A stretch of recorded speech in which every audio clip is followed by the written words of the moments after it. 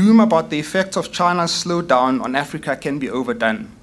We're chatting with Martin a little bit earlier this morning about a paper he's written for the World Economic Forum, which makes this very point, but I won't be quoting him. There's no question that the short-term trade picture is bleak. Standard Bank's economists think that the value of China-Africa trade could be down by as much as 25% year-on-year for 2015.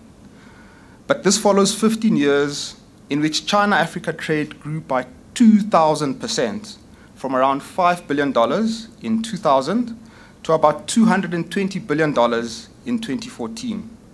This trade explosion has changed both China and Africa.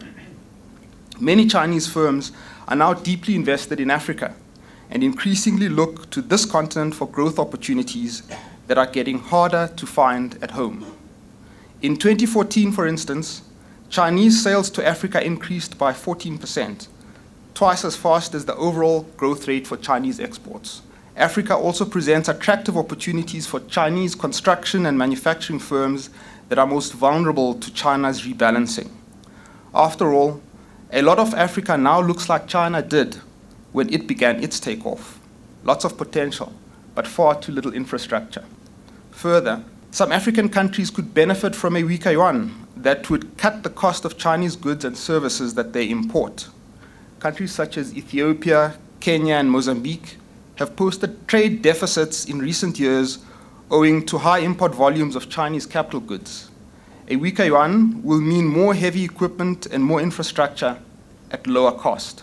Lastly, on China, and I don't think we speak enough about this, China's switch from an investment-led to a consumption-based growth model is actually good news for Africa in the longer term. The World Bank's modelers think that over the next 15 years, the negative impacts will be far outweighed by the positive changes.